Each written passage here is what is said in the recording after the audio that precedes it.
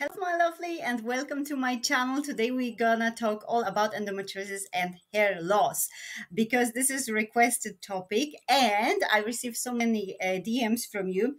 Yola, I just started implementing anti-inflammatory diet. I even become vegetarian or vegan, but my hair I keep falling. What to do with it? Is it related to endometriosis? Like how to stop it? So I thought I'm gonna make a video about it.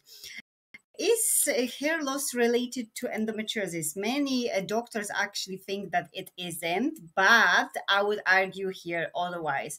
After this presentation, you can make up your own mind and come to the conclusion. But for me, the connection is very, very obvious. First thing what you have to know that we shred, we really do, from 50 to 150 hair a day. If you lose, if you find it in the brush, is absolutely normal. Of course, no one's going to count the hairs, but a little bit on your hand is absolutely normal. What can cause the hair loss? And this might be shocking because not many people know. Thyroid disorders, and thyroid disorders are actually connected with endometriosis, and I'm going to do the separate video just about this. But from now, what you have to know, that too much thyroid hormone and too little can lead to the hair loss, as well as stress. And this is the big one because we are all so stressed. And here we've got the physical and psychological stress. What is physical stress for your body? Like, for example, childbirth is considered to be physical stress. The same menopause, the same, for example, surgery. Okay, laparoscopy girls over here, or the blood loss of some kind of accident, that's all considered to be physical stress. Psychological stress, like for example, if you're going through the rough period, if you're arguing with somebody, if somebody died from your family, all that can actually lead for to you losing your hair, seriously. And the medication, and this one is big because I know from myself that after years and years on medication, my hair just got so thin. And I used to have beautiful hair, and now, even though I'm not shredding that much and I'm really taking care of my hair are so thin, as you can see. You see, so still way to go after those 20 years of medication. But which kind of medication are contributing to you losing your hair? Thyroid medication, some oral contraceptive, like some pills, and many girls are on the pill for years and years.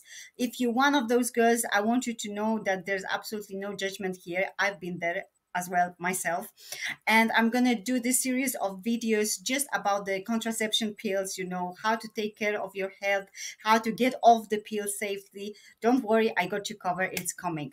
Some antidepressants as well. So acne medication, some antifungals. So, for example, if you've got some infection with your nails, that can actually come with the side effects of losing your hair. Some anti-clotting drugs, which means the drugs which are preventing the blood clots, blood pressure medication, and even weight loss drugs. As you can see, the list is endless.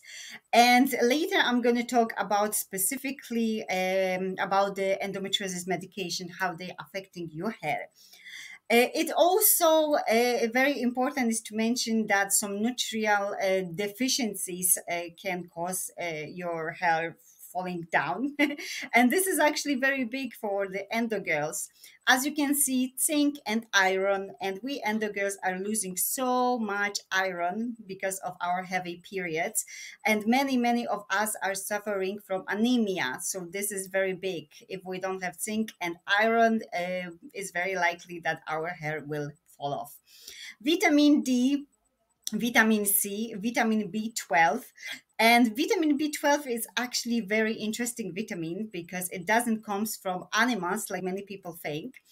But it actually comes from the ground. Like, for example, you've got the carrot, and when you pull up the carrot and you eat it, you give your body vitamin B12 as well.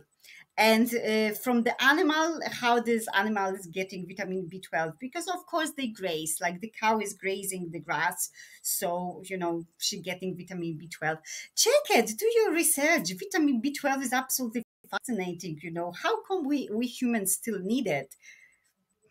Strange, but we do. We really, really do. That's why vegetarians and vegans should be supplementing with vitamin B12.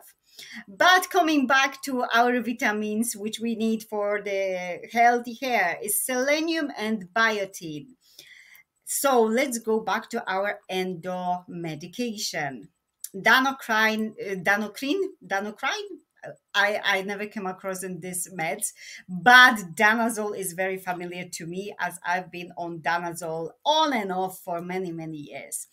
They come up with very strange side effects because from one hand side, they can increase facial and body hair. Like, for example, I had a lot of hair over here, a little bit even here. After danazole, I had hair on my belly button and even around my nipples. Seriously, but those medicines can actually cause hair loss on the scalp. So it's very, very tricky, very, very tricky. That's why, taking all this to account, how come the doctors think that there is no connection between endometriosis and hair loss? For me, of course it is. It will be very silly to say otherwise. So what are the ways to stop the hair loss? First of all, manage the stress. Easier said than do. I know. I still struggle with this and I still have to catch myself to recognize that I'm stressed and to do some, for example, boxing breathing to calm myself down. I still have to work on it.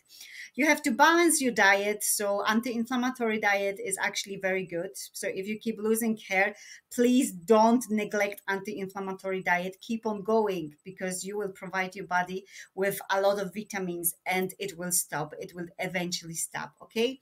Don't use harsh hair products. All those hair products with SLS, all those, with horrible chemicals, keep away from it.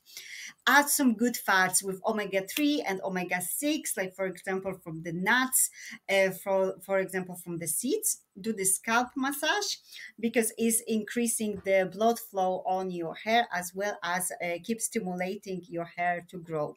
And supplement with vitamin, as I mentioned, vitamin C, D, B12, zinc, selenium, biotin, and iron.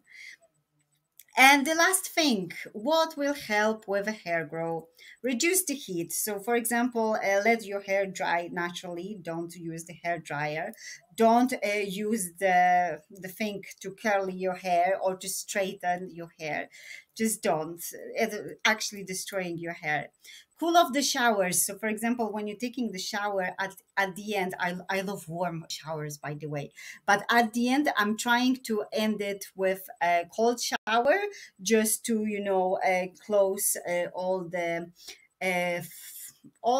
all the things on my hair. I don't know the word in English, but you know what I mean. You know what I mean. Don't brush with hair as well and avoid dieting because the dieting it's not good. And what if you are on the medication? Should you just drop all the medication? Please don't. First of all, a consultant with your doctors. So every single medication you have to discuss it with your doctor. Okay, so don't listen to the people on the YouTube or on the internet. Just tell your doctor, tell him, like, I know that these medicines are affecting not just my body but also my hair, and I'm concerned, and can we please swap the medicine or get off it or just cut the dose in half. Just be honest. Just be honest.